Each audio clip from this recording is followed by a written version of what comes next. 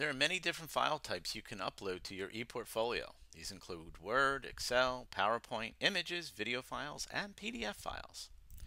To get to your ePortfolio, click Reports tab on the nav bar, click ePortfolio. Within the area that says What are you learning, underneath of that, click Add Files. You can drag and drop multiple files if you have multiple files into this right area, or you can click Upload.